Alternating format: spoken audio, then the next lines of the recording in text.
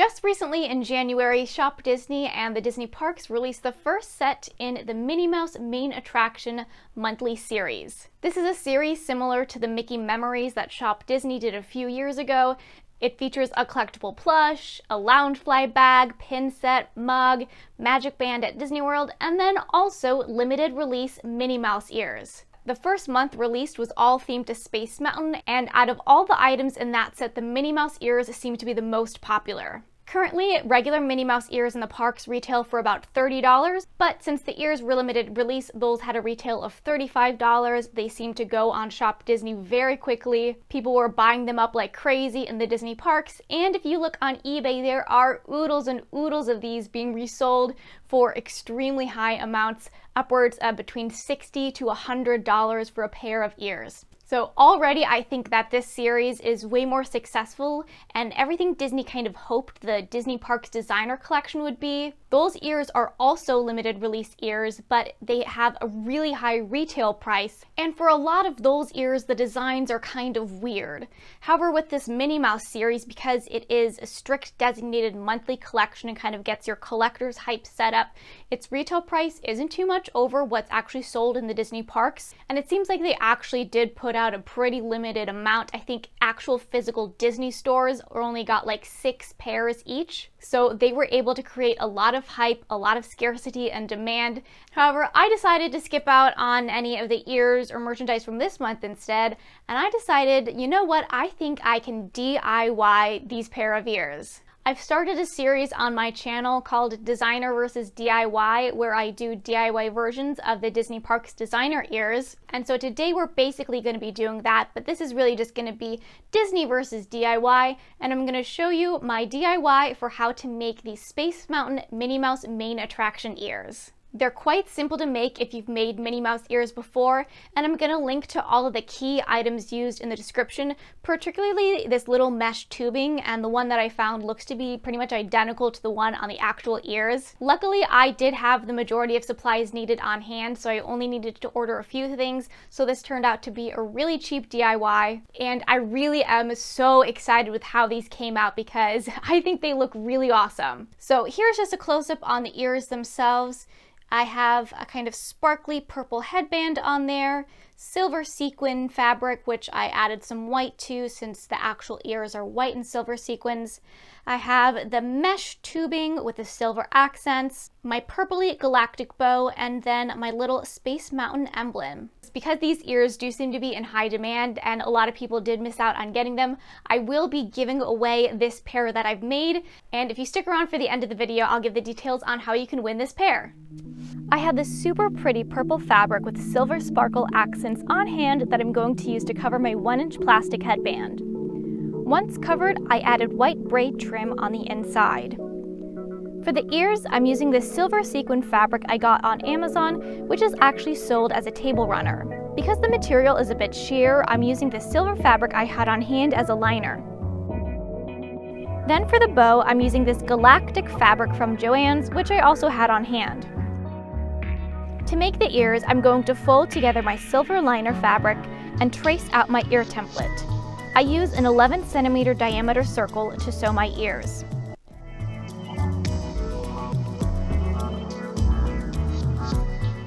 Then, with a 10 centimeter diameter circle with an arc at the bottom, I mark where my sewing opening will be.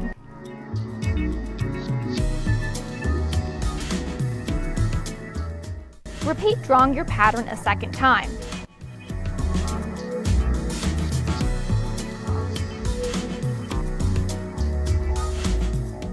Then, just roughly cut out your fabric so that you have 4 pieces total, 2 with a pattern on it.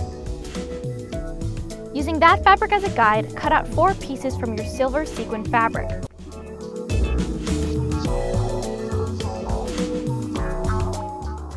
Assemble the pieces for sewing. Put 2 sequin pieces right sides together.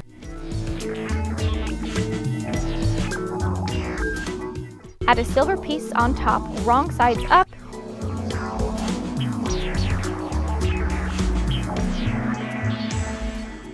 Then add your wrong sides up pattern to the other side and pin all pieces of fabric together, repeating all these steps for the second ear.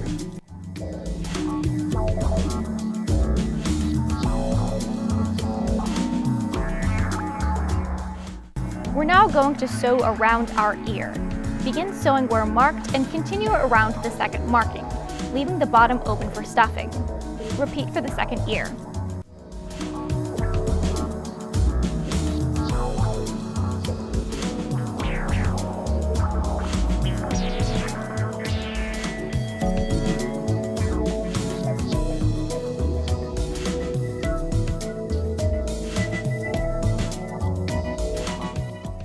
Remove the pins and cut off excess material, being sure to leave some extra material around the opening at the bottom.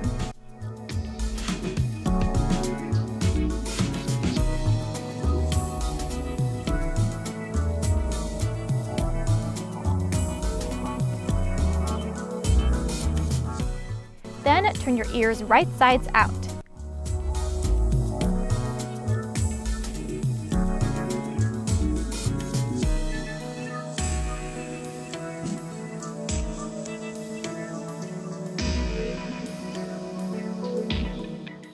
To add support to my ears, I always use this 1/4 inch thick foam from Joann's, which I cut out using my 10 centimeter diameter template. Place the foam inside each ear.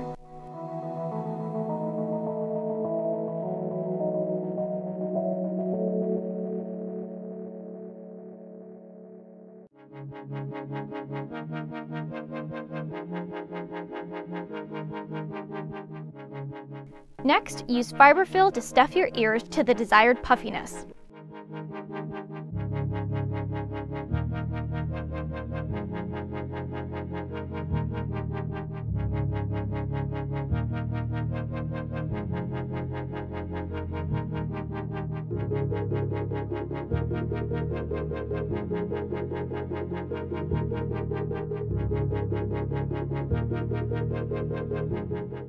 Once stuffed, I'm going to hand sew the bottoms closed.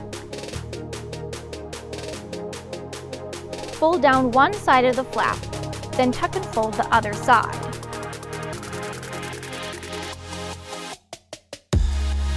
Then just use a simple whip stitch to sew the bottom closed.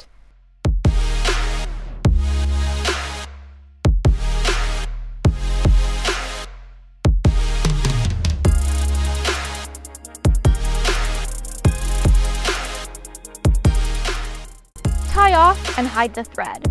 Repeat for the second ear.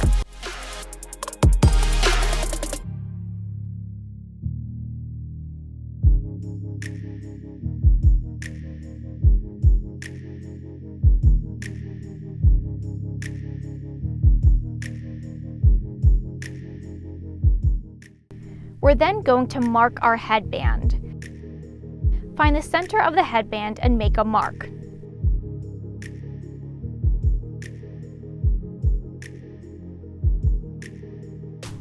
Measure 4 centimeters down on each side and mark.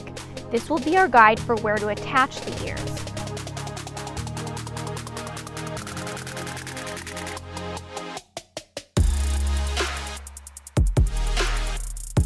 I'm now going to hand sew the ears onto the headband. Pass the needle through the bottom corner of the ear, then sew through the headband just above where marked.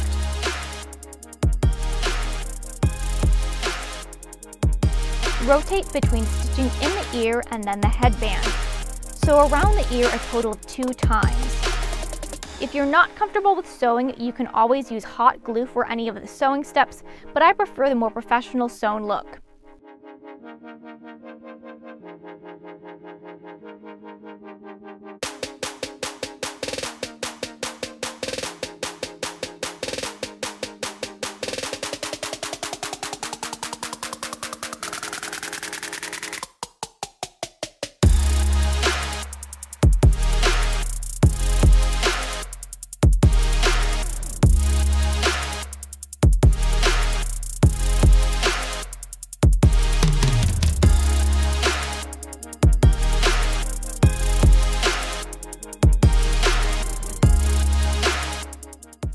Once you've gone around the second time, tie off, hide your thread, and then attach the second ear.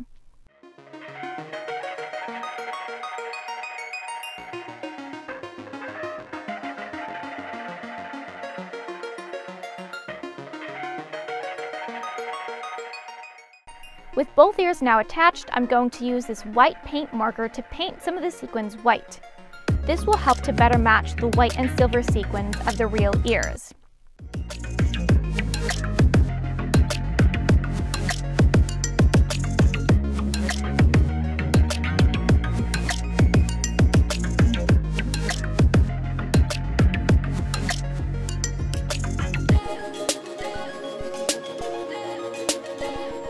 Leave that to dry and we can make our bow. From a more purple part of the fabric, I cut out a 28 by 20 centimeter rectangle.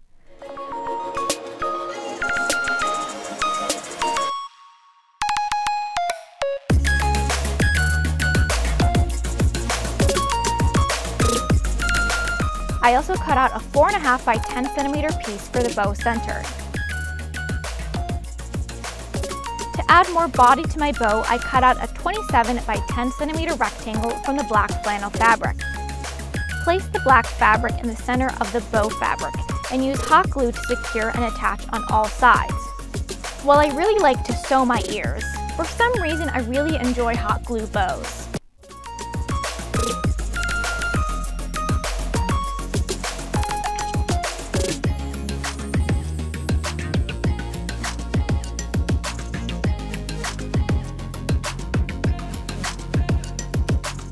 Fold down both ends of the fabric to meet in the middle and glue down.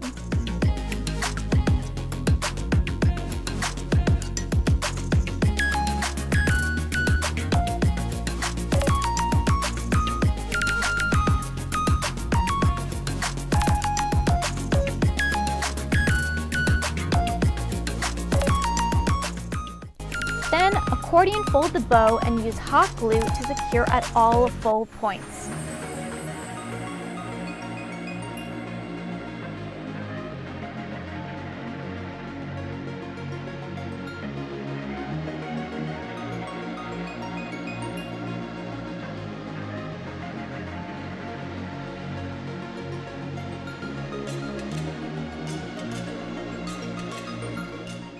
For the bow center, glue down the edges so that they meet in the middle and set aside.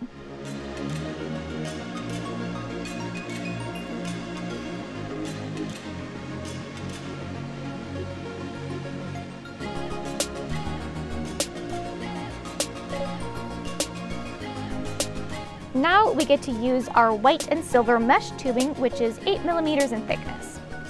Grab your ears as a guide. Glue one end of the tubing to the back of the ears, being sure not to burn yourself during these steps.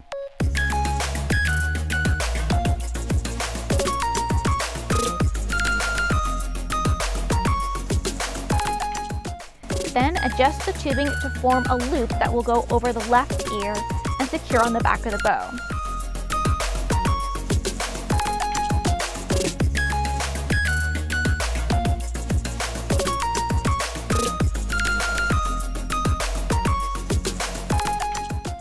Now make a loop that will go over the right ear and secure.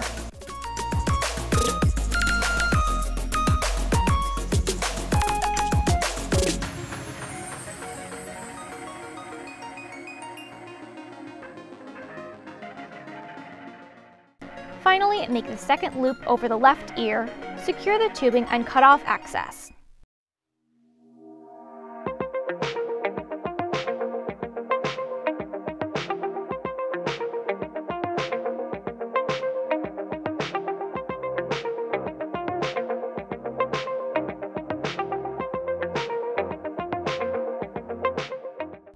Take your bow center and attach, covering the mesh on the back. I always fold over the end for a more finished look.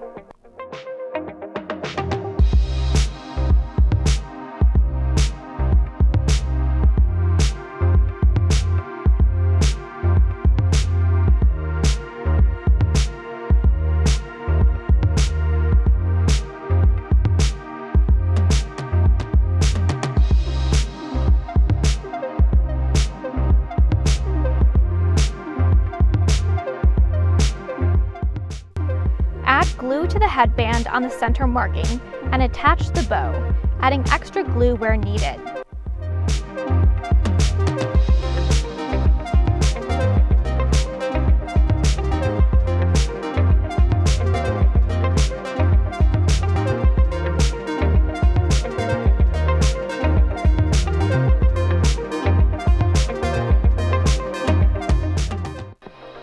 just need to make our Space Mountain embellishment for the bow.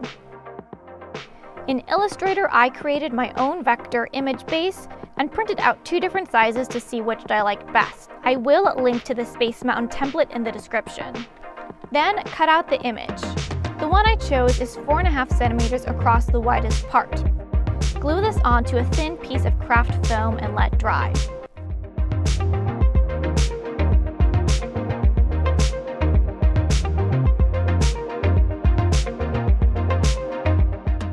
Using a glossy varnish, paint on a few coats to harden and protect.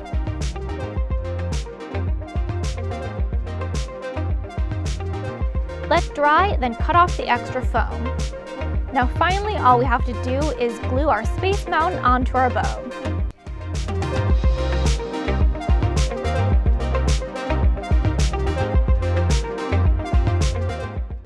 And there you have a DIY Space Mountain Minnie Mouse the main attraction ears. It worked out perfectly that this fabric actually had a hidden Mickey in the exact place that the real ears did have one, but you can always use fabric paint to paint on one of your own. There's a lot of different techniques that you can use to make the little Space Mountain embellishment, but since I don't have a Cricut, I found this to be the easiest one.